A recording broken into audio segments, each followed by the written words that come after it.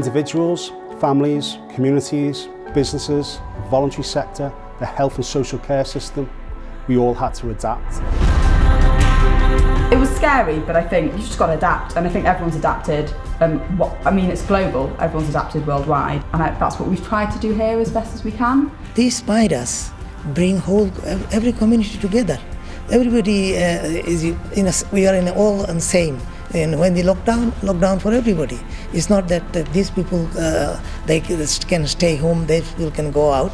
It's all equal. I suppose in some ways propelling us to use the internet more.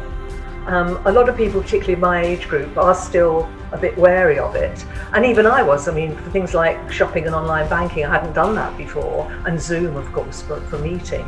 And I think it's actually moved us forward.